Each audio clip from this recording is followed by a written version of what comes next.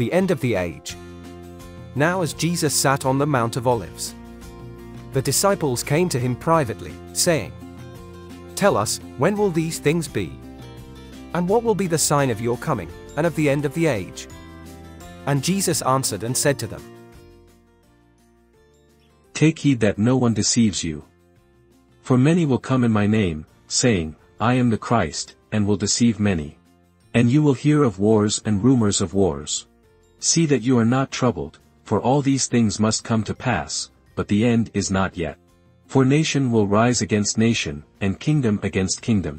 And there will be famines, pestilences, and earthquakes in various places. All these are the beginning of sorrows. Then they will deliver you up to tribulation and kill you, and you will be hated by all nations for my name's sake. And then many will be offended, will betray one another, and will hate one another. Then many false prophets will rise up and deceive many. And because lawlessness will abound, the love of many will grow cold. But he who endures to the end shall be saved. And this gospel of the kingdom will be preached in all the world as a witness to all the nations, and then the end will come. Therefore when you see the abomination of desolation, spoken of by Daniel the prophet, standing in the holy place, then let those who are in Judea flee to the mountains. Let him who is on the housetop not go down to take anything out of his house. And let him who is in the field not go back to get his clothes. But woe to those who are pregnant and to those who are nursing babies in those days. And pray that your flight may not be in winter or on the Sabbath. For then there will be great tribulation, such as has not been since the beginning of the world until this time, no, nor ever shall be. And unless those days were shortened, no flesh would be saved, but for the elect's sake those days will be shortened. Then if anyone says you, Look, here is the Christ, or, there, do not believe it. For false Christs and false prophets will rise and show great signs and wonders to deceive, if possible, even the elect. See, I have told you beforehand. Therefore if they say to you, Look, he is in the desert, do not go out. Or, Look, he is in the inner rooms, do not believe it.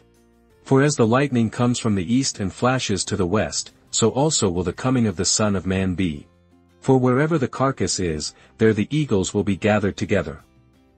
Immediately after the tribulation of those days the sun will be darkened, and the moon will not give its light, the stars will fall from heaven, and the powers of the heavens will be shaken. Then the sign of the Son of Man will appear in heaven, and then all the tribes of the earth will mourn, and they will see the Son of Man coming on the clouds of heaven with power and great glory.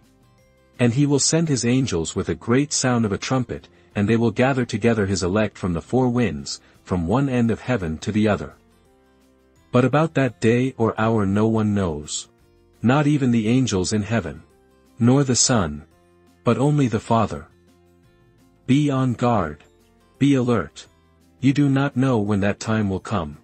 It's like a man going away, he leaves his house and puts his servants in charge, each with their assigned task, and tells the one at the door to keep watch. Therefore keep watch because you do not know when the owner of the house will come back. Whether in the evening, or at midnight, or when the rooster crows, or at dawn. If he comes suddenly, do not let him find you sleeping. What I say to you, I say to everyone, watch. Keep watch, because you do not know on what day your Lord will come.